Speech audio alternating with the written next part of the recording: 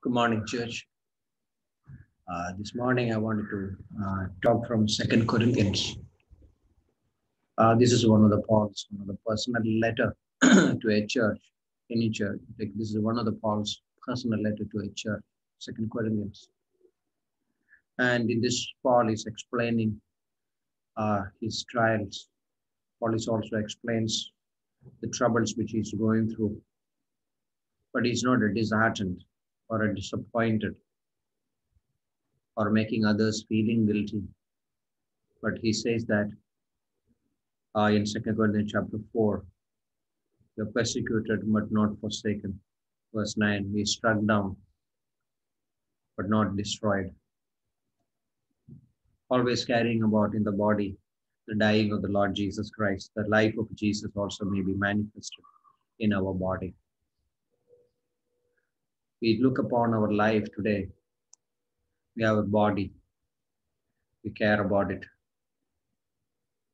Or we take care about it in every way. But we also have an inner man, our soul and spirit. We also are aware about it. Before we become believers, we had a less concern about that. We were like, what is like benefiting to me? What is useful to me? But today, but now, because of we have a new birth, we have a new hunger, we have a new desire God has given us. This is a supernatural, this is miracle. Once we were without God, but now we are of God, God's family.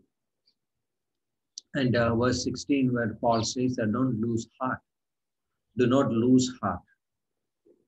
As we grow older, this is the nature of the body, is that the body becomes weak. It can't function as it was in the younger days. You get ache, pain, less movement, you can't run. This happens as this is the nature of the body, physical body. But spiritual realm, it is different. Where Paul says that in the 2 Corinthians 4:16. Even though our outward man is perishing, yet the inward man is renewed day by day. Yes, I am become weaker or I'm sick. But there is another where we are, because of new birth, we can concern about it. That is a new man, inward man. But it is renewed day by day. It is now walking with God. I have a new desire.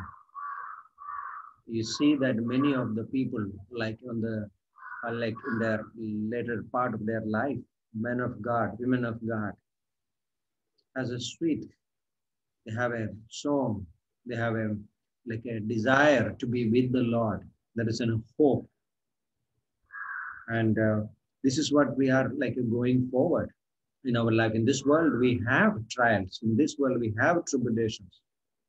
But Paul also says that Jesus says that, John chapter 14, verse 1, do not lose heart, do not trouble. Let not your heart be troubled. John chapter 14, verse 1. Here, Paul says, do not lose heart.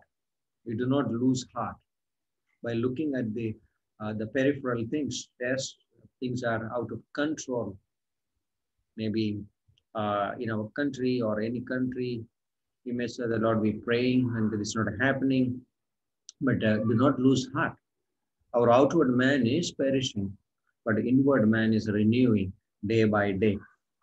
Then verse 5, chapter 5, verse 1, he says that for this we know that. Paul says that we know, meaning we know experientially. We know that if our earthly house, this tent is destroyed, we have a building from God, a house not made with hands, eternal in the heavens. What a powerful word that. We know this earthly house, this body is made of dust. It is going to be into the dust. But if this earthly house or this policy, this is a tent is like a temporary place. You can make a tent and then you can fold it and go, and in another place you can make in another tent. Abraham was dwelling in tents, just a pilgrim. So this tent is destroyed or changed. But there is a building which is coming from God, which is from God. House not made with hands. It's not a human made, but it is an eternal in the heavens. Whatever a human being made, there is an expired. There is a life for that. If you made an electronic gadget, it may have 2 years or 3 years. Right? A building can be maybe, I don't know, 20 years, 30 years after that renovate. All these buildings around us, it's made with hands. It's not eternal. But we have a building God has prepared, which is eternal, not made with hands. It's from God. And this is what Paul says, verse 2, we are groaning and earnestly desiring to be clothed with our habitation, which is from God. This is what we are longing. Oh, yes, my body is like a weak. Outwardly, things are going contrary to me, but then there is an inward man. It is like a longing for this habitation, which is from God. That's amazing. As we consider this morning, we may enter in different job, going for different places, different details. It can be just to, like our vision can be totally blinded to see these things sometimes. But then again, we look back to this Bible. We look at, okay, my situations.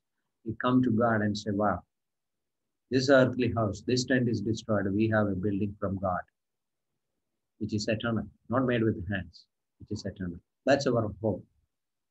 God bless. Amen.